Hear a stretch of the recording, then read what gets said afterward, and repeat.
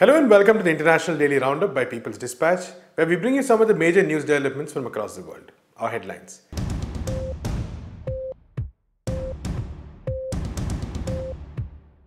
COVID-19 cases cross 1.85 million, over 114,000 are dead. Shipment of testing kits meant for India is redirected to the US. Prisoners in Bolivia protest, demanding better sanitation and medical attention.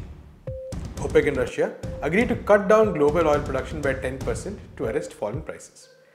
We begin with an update on the novel coronavirus pandemic. The number of infections continues to grow and has touched 1.85 million so far.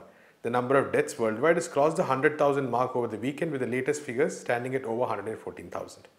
The outbreak in the US continues to contribute a lion's share of the global cases, as more than 27,000 of the over 72,000 newly reported cases yesterday came from the US alone. Despite the growing crisis, neoliberal hawks in the US and elsewhere have passed on the blame to the World Health Organization. In the meanwhile, images of a mass grave of unclaimed dead bodies from the epicenter of the epidemic in New York has caused widespread panic and speculation on social media. The state of New York has over a third of the total number of cases in the US and far outstrips any other country in terms of the number of infections. It has reported over 9,300 deaths so far. Drone view pictures from Hart Island in the Bronx reveal anonymous coffins being buried in a mass grave. The mayor of New York, Bill de Blasio, responded to public concern, stating that while the phenomenon of anonymous mass graves is not new in the city, it has witnessed a major increase in recent times. On the other hand, the US has continued its aggression by pushing out more countries in a bid to acquire medical equipment. A shipment of rapid testing kits that was ordered and paid for by the Indian state of Tamil Nadu was reportedly diverted to the US on Saturday. The diversion of the testing kits was revealed by state officials on Sunday, who expressed the hope that the next consignment would be sent to the state. The state government of Tamil Nadu, led by an ally of the right-wing Bharatiya Janata Party, has been criticized for its extremely low testing rates and has only recently disbursed funds to acquire necessary testing kits. On Sunday alone, the state reported over 106 cases of the infection. Meanwhile, there are signs of hope in Europe, where the number of deaths has decreased to the mid-hundreds from the close to 1,000 just a few days ago. Lockdowns too are expected to continue in many countries. India, which is perhaps the largest lockdown in the world, is expected to continue it till the end of the month. French President Emmanuel Macron is expected to do the same. Australia and New Zealand have also dismissed the idea of withdrawing curbs. China, meanwhile, recorded 98 imported cases by the end of yesterday. Chinese authorities are on full alert lest a second round break out due to arrivals bringing the virus. On April 12th, the inmates of the San Pedro prison in Oruro province in Bolivia staged an uprising demanding better sanitary measures and healthcare. The riot broke out in reaction to the death of a prisoner who was believed to have COVID-19. A group of prisoners lit several bonfires in different parts of the facility and climbed onto the roof of the prison. They demanded that the national government accelerate the pardon process announced recently for people over 58 years of age. They also demanded that the entire prison population be tested to rule out the coronavirus infection. The Bolivian police used brute force to suppress the protest. The ministry of the coup-installed government, Arturo Murillo, clarified that the death of the inmate was due to inflammation of the pancreas and not COVID-19. In our next story, hundreds of cargo workers at India's Indira Gandhi International Airport in New Delhi have alleged that they are not being paid their salaries. The matter has come to light at a time when the whole of the country is under a lockdown. Around 70% of the roughly 1,200 workers employed through contractor JAC Air Services at the airport have reportedly not received pay for the lockdown period. This is despite strict directives issued by both the central government and the Delhi state government against salary deductions during this period. The matter was raised with the authorities by the Airport Employees Union. The union, which is affiliated to the left-wing Centre of Indian Trade Unions, or the CITU, has tried to negotiate with the management but to no avail. The union has raised the issue of the company not making necessary arrangements to acquire curfew passes for their employees, even when they are expected to work during the lockdown period, and of not complying to the wage hike that the company had agreed to earlier this year. The cargo workers' problems are characteristic of several workers across India who have been required to continue working as essential workforce during the lockdown. Despite the importance of their work, most of them are not compensated with hazard pay or extra paid leaves for working during the crisis. Many are yet to be paid their dues for the month by the companies. In our last story, the Organization of Petroleum Exporting Countries, or the OPEC and Russia, agreed on Sunday to cut their production by 9.7 million barrels per day in the months of May and June, and to control crashing oil prices in the international market. As per the agreement, most of the OPEC countries, along with Russia, which are collectively called the OPEC Plus, will keep gradually decreasing curbs on their production for 2 years until April 2022. Previous attempts to reach an agreement in February had failed, leading to Saudi Arabia announcing an increase in its daily production from 11 million barrels per day to 12.5 million barrels. The OPEC plus cut in production would be around 10% of the total global supply. OPEC has also appealed to other non-OPEC producers like Norway and Canada to cut their production by at least 5%. However, experts argue that this historic reduction in global production will still not be enough to control the fall in prices. Global demands in energy resources have decreased by 1/3 since the beginning of the year, largely due to the pandemic. Saudi hike in production led to a free fall in oil prices in the international markets. In the beginning of the year, the prices were around $67 per barrel, which fell to $30 per barrel, the lowest since the Gulf War. In our In Focus section, NewsClick's Prabir Purkayastha talks about the relevance of the discussion and the agreement and the impact it will have on the global economy.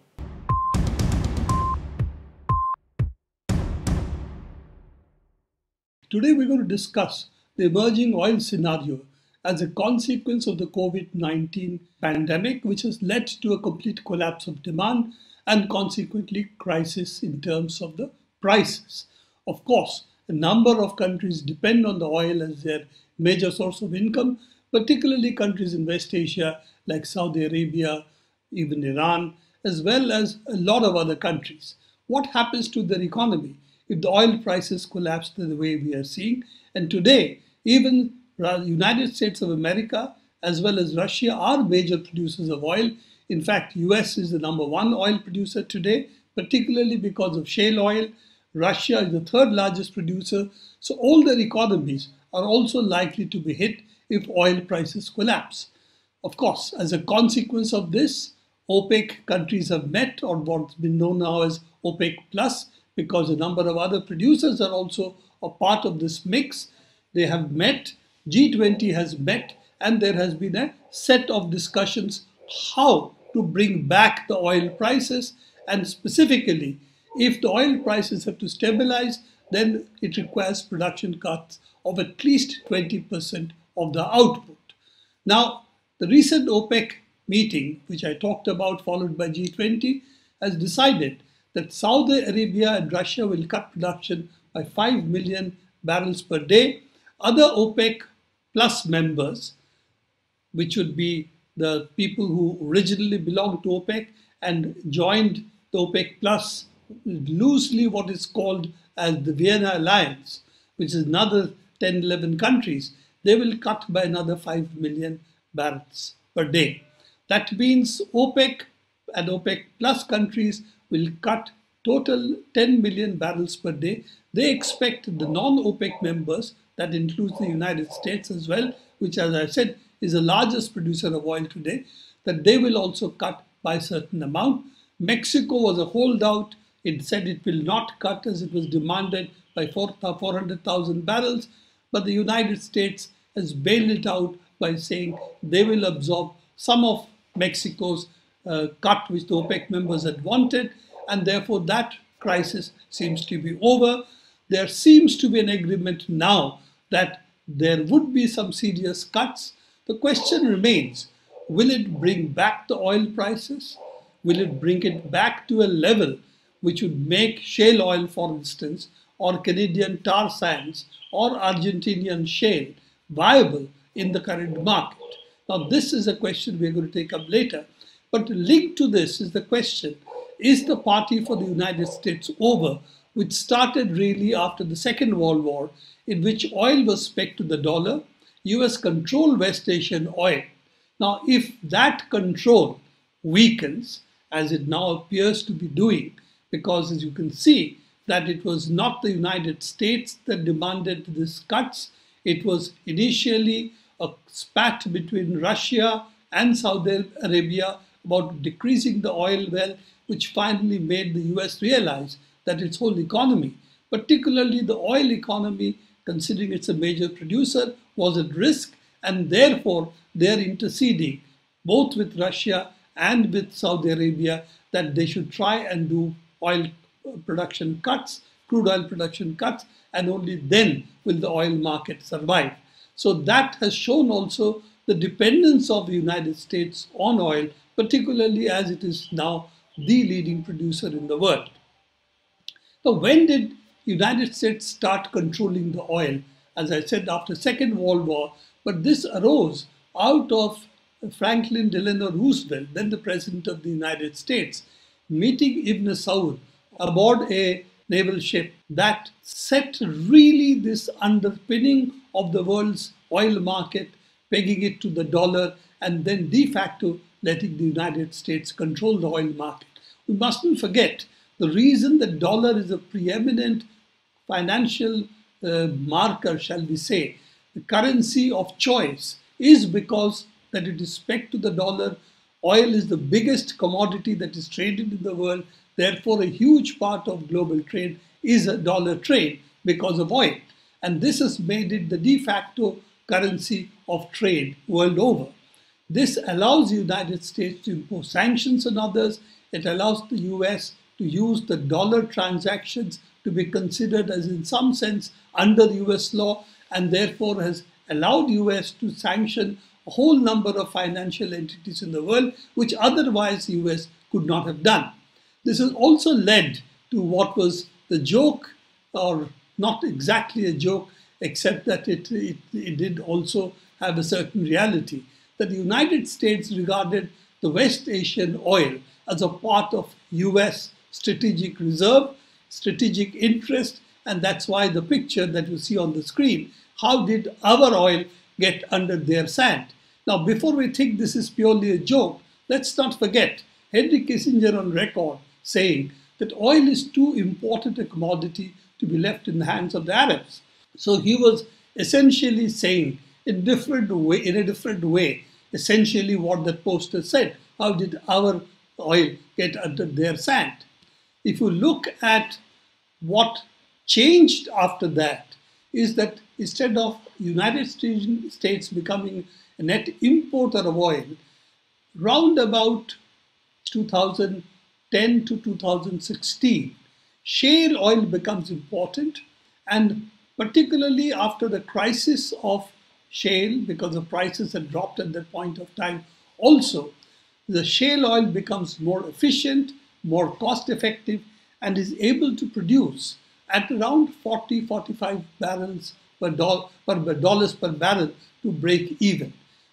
Now, if you look at the picture of production, you will see that 63% of our US crude production is shale oil. If we consider this shale oil production, you will see that shale oil, therefore, is essentially a very, very important part of US oil production, and this is the reason that it has become the largest producer in the world. Now, if we look at the other picture, the question that we have is that who are the biggest importers? China is a big importer. Major producers who are not part of the US alliances, who are essentially under US sanctions, Russia, Iran, Venezuela. Saudi and Russia, the cost of production are low, so they can survive low dollar prices, but US shale oil can't. US no longer controls the US market. As we said, biggest importer is China. There are other importers like India who are also big. Japan is a big importer. So all of them put together, and of course European Union is a big importer. So US is no longer in control of the larger oil market as a consumer, which it was, and as a producer, it cannot sustain the level of production it has, because shale oil will probably not be competitive for the next 2-3 years. So can we see a new oil alliance, a new oil axis emerge, Russia, China, Iran, Venezuela coming together? But that's a separate question. The question is, if we want to look at the amount of cuts that have been made, is it sufficient? Now let's look at the bigger picture. If you look at the picture of what happens in January, February, this is the time that China demand fell. The world's demand fell by about 6 million barrels per day, and the OPEC, when it tried to install deeper cuts, essentially led by Saudis, Russia did not agree. Now Saudis increased production, tried to beat the prices down, thinking Russia would then basically agree to the Saudis' demand. Russia did not, the prices crashed. When this happened, unlike what people believe, it did not lead to the United States essentially benefiting from all of this, as some of the oil analysts had anticipated, but it led to a huge impact for domestic production in the United States. As a consequence, you can see how much the price falls in this process, and it comes to something like $20 a barrel. Now that rate, at that rate of price, $20 per barrel, Saudis and Russia can still break even, but a huge number of other producers in the world can't. So it's interesting that the United States, which has always said it is for free market, called for some arrangement by which a cartel could be formed. They would not be a part of the cartel, and they would control production so that the prices could be controlled. In this period, when the prices were crashing, the surplus crude production was still there. It went to refineries. Refineries started storing all of this in whatever temporary storage they had, even hiring tankers to just simply store the produced refined oil. But this is expected, it was expected that by end April, early May, the world would run out of storage, and that is why the urgency of the crisis and Trump essentially interceding with Russia and Saudis for an alliance. If you look at what happened to US production, this whole jump that we saw is what we talked about is a shale oil production. The question that we would like to ask, that currently we are seeing something like 20 million barrels per day surplus, and if the 20 billion barrels per day is a surplus, then we are going to see that the prices will really crash further. That means it won't come back from what we saw as a $20 to back to $40, $45. It may rise at the most to $30 per barrel. Even that is doubtful. It will depend how quickly the Chinese demand comes up and how quickly other demands come up. But if they don't, then you are likely to see even this $30 will be difficult to sustain. So it doesn't look like in the next 3, 4, 6 months, shale oil is going to come back. And if shale oil doesn't come back, it's not that it will be knocked out forever. It is that till the prices rise again, which could be next year, the year after, we don't know.